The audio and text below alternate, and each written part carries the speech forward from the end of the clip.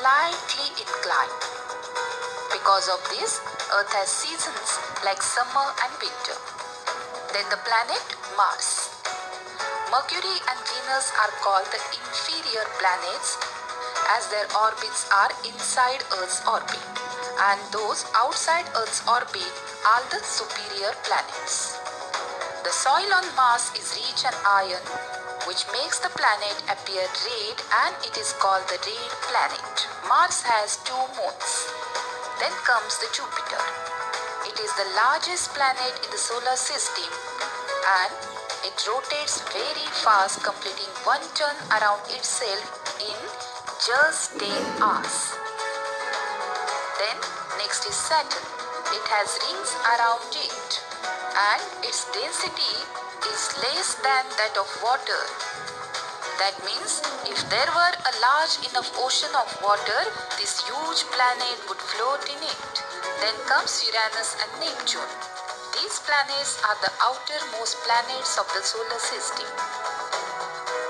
Now we'll see about asteroids. There is a great distance between the 2 planets, Mars and Jupiter.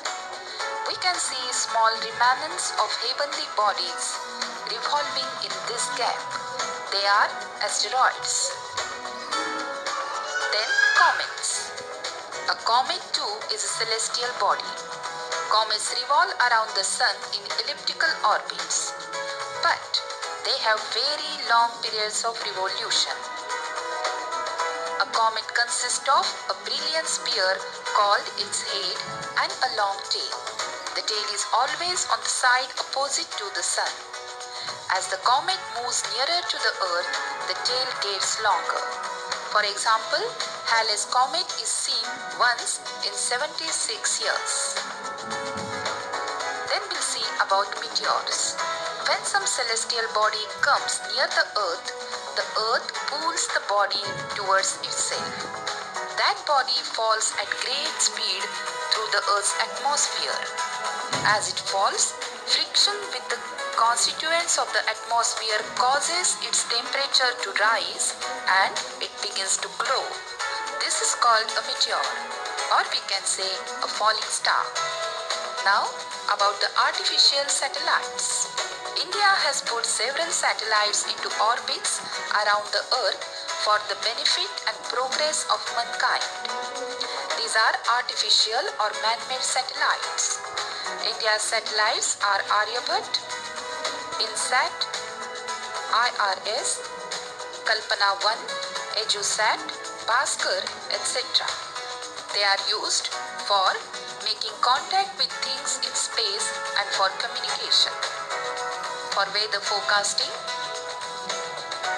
for telecommunication and broadcasting programs on radio and television, conducting space research, implementing educational programs, making accurate maps.